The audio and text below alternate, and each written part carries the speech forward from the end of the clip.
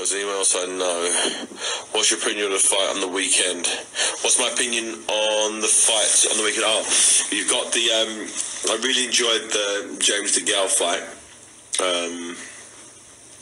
I liked.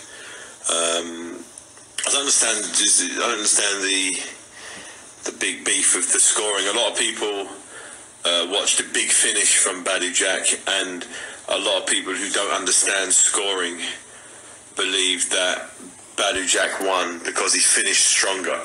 Boxing isn't about finishing stronger. It's not about starting stronger. It's about who won the most rounds. For a knockdown, you get a 10-8 round, mostly. So James Degale in the first round knocked Badou down, so he gets a 10-8 round.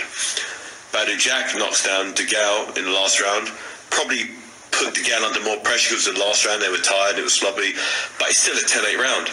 So you don't count the first and last round, it's even. So you only count rounds 2 to rounds 11. So it's a 10-round fight. How did people judge round 2 to round 11?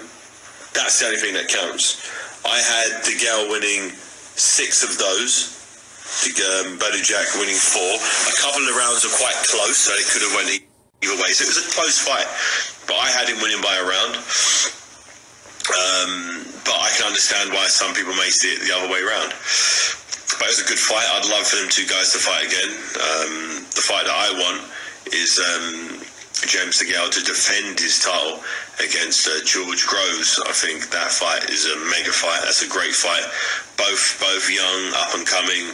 You know, both guys have been there, seen it, done it. Both fresh. They both fought each other twice, once in the amateur, once in the pro. George has got the win, but since then, George lost 3 fights, and Degale hasn't lost since then.